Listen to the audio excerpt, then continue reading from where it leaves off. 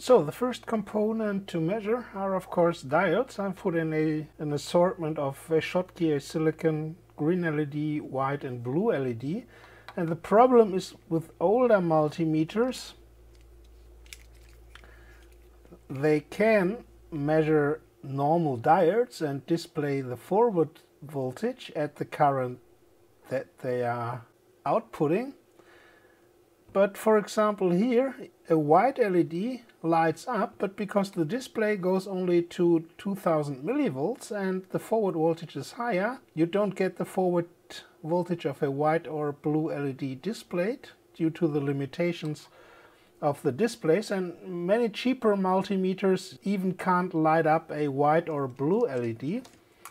So let's make this the same test with the X-Tech aka Bryman, and it also lights up, but the voltage is outside its range. It also only can display up to 2 volts, and a white or blue LED light up because there's enough current and voltage, but apparently the maximum voltage that is displayed is just too low. And what will the 121GW give us? Let's start with the green one, and you hear the kind of registering beep when it has detected a diode. And the white one, no problem, 2.54 volts, and the blue one 2.6 volts. But now comes the point where the 121GW really excels. It has a high voltage testing mode for testing Zener diodes, which goes up to 15 volts, and I'll just get some out to see how this function works in practice. So you already can see in the diode mode here this 3 volt symbol, which is the normal maximum test voltage for diode. But here's a little symbol, 15 volts diode mode. And if we press this, we get 50 volts output. So you should be a little bit careful. Do not measure LEDs with that, because they only have a reverse voltage in the range of 5 volts. Now here I've soldered together two 6.8 volt Zener diodes, and let's measure one of them. And we get, what I always find nice is the registering tone from the buzzer. So we get 7.04 volts, and if we measure both of them, we get 13.9 and a little bit volts. So that is something I've always been searching for, because if you want to or have to measure Zener diode, you always have to make a little test setup with your lab supply or any other power source, a resistor, and then this just takes too long. And here we just have 15 volts, which is for 90% of all Zener diodes that you're dealing with in repair or test work. This is a very, very nice feature. I like it a lot. So, and the final component that we can test with these are of course capacitors. Now the good old Metex, it was just a very new and rarely found feature in multimeters of that decade, that you had a capacity measurement. The downside was you had to use these two terminals, so you could not use your normal test leads or test grabbers. And you had to zero, or you have to zero out the parasitic resistance with this little potentiometer here. But the resolution is 0.1 picofarad, and that is quite nice. It has 3 ranges. The first is up to 2 nanofarads with a resolution of 0.1 picofarads. Then it goes in steps of 100 to 200 nanofarad with a resolution of 10 pico. And then again of a step of 100 up to 20 microfarads. That was well enough for the time, because higher capacity capacitors you can easily measure with other methods. Let's compare this to the 2 newer ones. So let's measure 2 extremes. Of course we don't need here any potentiometer to null out, because we can do this either with a relative button, or usually they have quite a good auto zero function. We'll measure first a 100 picofarad. You usually shouldn't do this with your hands, because you get extra capacitance and resistance. So if I touch this with both hands, then the resistance of my hand just doesn't give a stable result, so I can only touch it with one hand, and we get 0.1 nanofarads with a resolution of 10 picofarads. And let's try the same here. This looks like 1 picofarad resolution, which would be quite nice. Factor of 10 or 1 order of magnitude better, but I can't get a value displayed. So I have to change the setup really to whack in some grabbers, because the stray capacitance of my hand and the resistance of my hand and the EMI pickup apparently for the 100 pico is just too much. We'll use a different setup, how it really should be done. You can see what trap you can fall into when you're measuring components not the right way. Well, I still can't get a display, so 100 pico seems to be too little.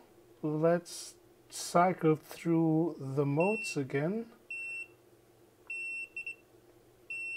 Perhaps it was hanging. Nope. Oh, that's surprising. Why can't it measure 100 picofarad? That's a bit strange. So I'll get in something higher, like 1 nanofarad. Okay, let's do it the other way around. We'll go from higher values downward. We're starting with 1 nanofarad and see what happens. Okay, 0.975. Now 330 picofarad, which should be no problem. And it gives 230, which is 100 too low, which could explain, strange, that now at 100 it doesn't get a positive result anymore, and or much too low, 22. Strange. By the way, the manual states the resolution is only 10 picofarad, but we could see here it is 1 picofarad, and now we're having a 10 picofarad, and this gives no display at all. Let's try the same with the X-Tech, aka Bryman. Okay, the resolution is only 10 picofarad, but let's rel out the 20 here and put in again the 100 picofarad. And after some stabilization, we get 100 pico or 0.1 nano. So that is strange. Could it be if we go to manual range? Let's see. Aha, there's a range with 10 picofarad resolution. That there is something wrong with the auto ranging. Let's change again and use the 100 pico capacitor. No, it only displays 20, 30, 40 going upward. That's very strange behavior. So apparently, well, it's still climbing up a bit, but that is not the way it should behave. Let's go back to the... See, 28 picofarad, what's that?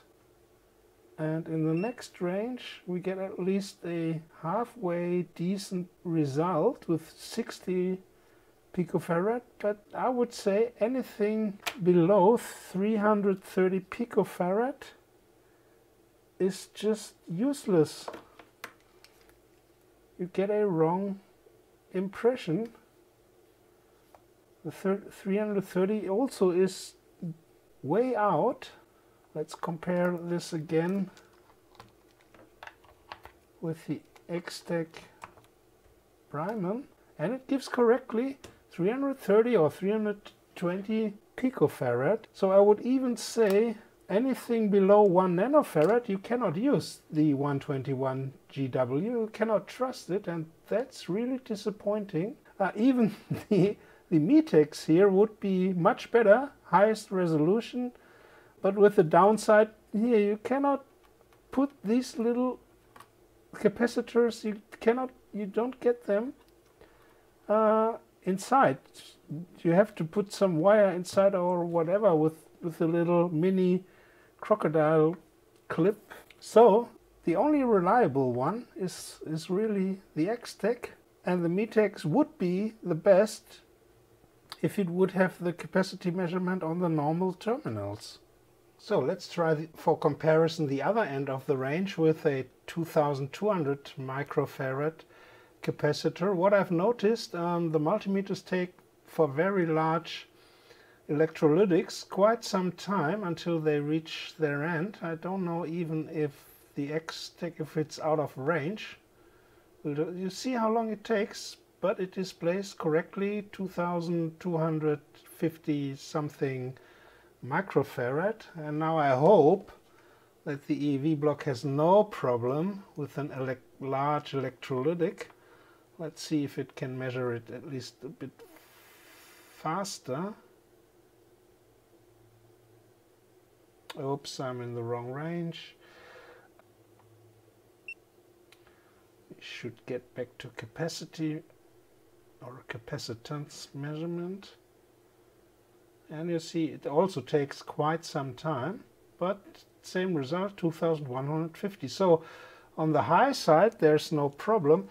But anyway, to overcome all these problems, I recommend over and over again to get one of these little component testers, where if you have an old multimeter, or we just saw the problems here in the lower picofarad range, and what none of the multimeters can do anyway is measuring inductances or transistors. Well, this one here has a little transistor tester, but it's also only a gadget simply because of the socket here, where you can whack in only little TO92 transistors. Anything larger is hopeless. So this was, for that time, with transistor testing and capacitance testing, this was really an advantage compared to other multimeters. But you can see here that you're just limited by the shape of these terminals or sockets, or however you want to call them.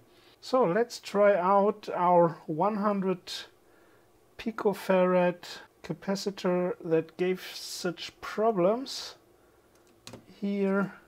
By the way, it cannot measure Zener diodes with 15 volts. 5 volt is the maximum. And let's see what we get. The battery is already quite drained. This was the 1 nanofarad. We get 1025 pico. Let's go 1 decade lower with the 100 pico.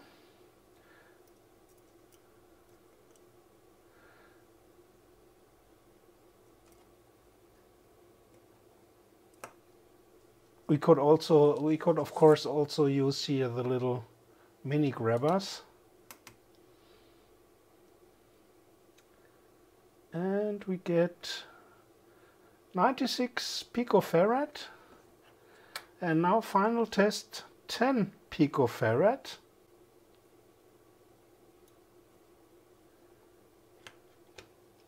I hope you can read it.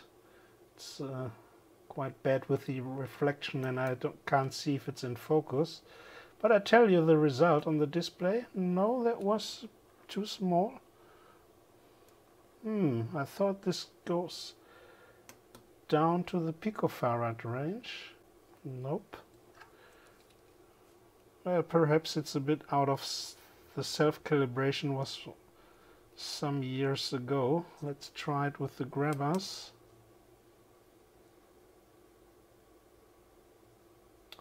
No, so something between 10 and 100 picofarad is the limit with the little component tester here. But I can remember I've measured with this thing smaller values, so also a bit strange. So let's finish this capacitance feature of the multimeter. You could see none of them is perfect, and let's see what other features we have.